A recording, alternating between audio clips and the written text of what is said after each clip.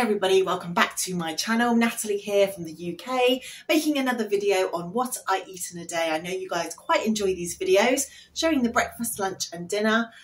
When I have snacks and things, I basically am having fruit or veggie sticks, things like that. Sometimes I do have some crackers and other bits and bobs, but I really am trying to keep that to a minimum to try to lose a little bit more weight. So also, if you didn't check out my last video, I announced the winners to the Soulful Starches competition, and not everybody that won has claimed the prize. So please check last week's video, look in the description. If your name's there, you just need to drop me an email and get your hands on the book, Soulful Starches, which is a recipe book, breakfast, lunches and dinners.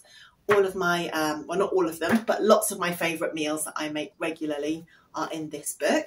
So today we're going to be concentrating on abundance, eating nice big portions, having loads of lovely flavours, and also nothing that is strenuous or difficult or complex to make, because that's not really my cooking style. I kind of like to cook in batches, and I like to cook pretty easy. I'm not one for complicated recipes. Hope you enjoy the video, and I will see you guys next time. Bye bye for now. So for breakfast today, I had the carrot cake oats. I absolutely love this. It's one of my favourites and a go-to. So I made it with some traditional oats, and also I added in some steel cut oats as well, sort of the kind of groaty oats. I'm making it with water with a splash of plant milk, probably about 3/4 water and 1/4 of the plant milk. I used some pumpkin pie spice and some date syrup, obviously to give it lots of nice flavour, and left that on the hob to cook down. As you can see, the oats are really starting to cook now, and then I added in grated carrot. There's about 2 medium grated carrots. All of this is just eyeballed. I haven't actually measured these portions. I kind of know now how much to make.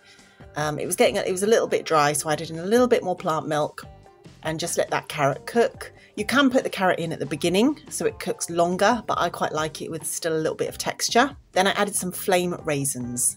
Lunch today is carrot and coriander soup from my cookbook, Soulful Starches. So I had fresh coriander, white potatoes, white onions, carrots, the flavourings and some red lentils as well. So you simply chop up the onions into quarters, because you're going to blend this soup, so you don't have to chop the onions very finely, and add those into a nice big pan with a splash of water to get them to start sautéing. I took the potatoes and I peeled those. You could just scrub them if you want to have the skin swell, that would be absolutely fine. Chop those into pieces, and took the carrots, which I did just scrub, I didn't peel those, and again just chop those roughly into pieces. Again, it's going to be blended, so it doesn't really matter. You just want things to be kind of roughly the same size so that they will cook at a similar pace. So that also all goes in with the onions that have been in there for maybe about 5 minutes by now, 5-7 minutes.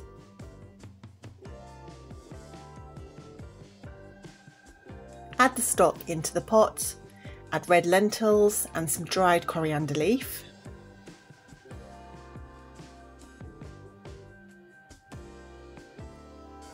Added in the fresh coriander. Again, you could do this now, or you could do this at the end if you want it to kind of hold its texture in the soup. Give that a mix through.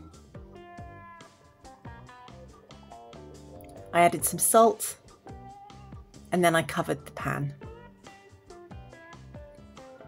You want to just keep checking this, because you don't want it to stick and it might need like a little bit more liquid or something, but you just keep checking it, and then after roughly 15-20 minutes you're going to find that the vegetables are cooked, and then you can just use your immersion blender or whatever blender you've got, or just keep it as a chunky soup. I quite like some of my soups to be chunky, and then I like other ones to be nice and blended.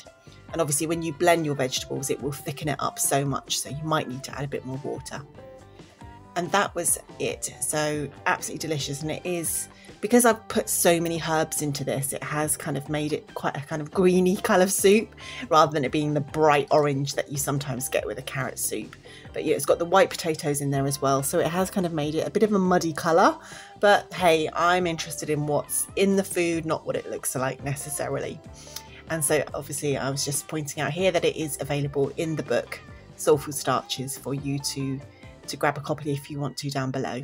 So it's actually the next day when I'm editing my video and enjoying more of the soup. So I actually recommend making more than I did when I just showed you the recipe. Make more because I've got through it really fast, and it keeps really nicely. You can have it in your fridge, or even, you know, portion it up, put it in your freezer, and it's just, oh, I just love it. I can't stop eating it.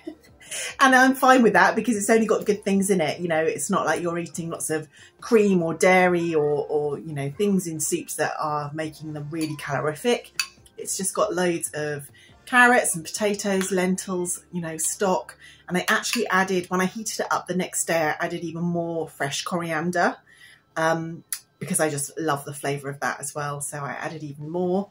But yeah, really just such an easy thing to have for lunch, and I'm really happy to take that out in a thermos or something like that if I want to eat when I'm out and about, and know that I'm having something lovely and yummy.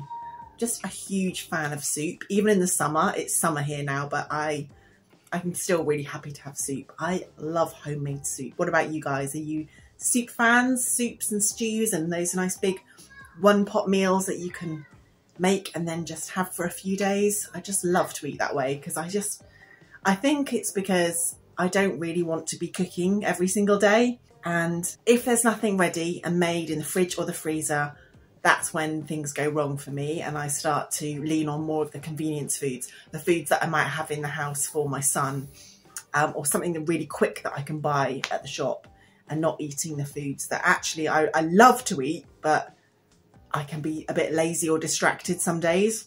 I say lazy, it's not really laziness, it's just busy. If I'm really busy and then it gets to the point where I'm actually really hungry and there's nothing made, it's a disaster, and I'll end up having a vegan burger or something like that with my son.